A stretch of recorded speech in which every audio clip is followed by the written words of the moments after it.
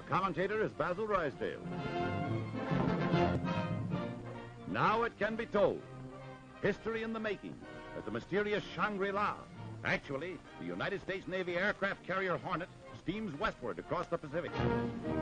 Packed on the afterdeck of the Hornet are 16 B-25 Mitchell bombers. Never before have these huge planes been launched from a carrier. And now the signal is flashed for the takeoff, 10 hours ahead of schedule. The added distance to be flown increases the hazards. But there is no hesitation. They man their planes. Doolittle pilots the lead plane. There's a breathless moment as the big bomber gathers speed. It's airborne.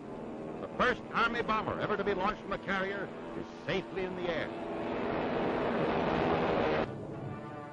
The planes sweep in without being discovered.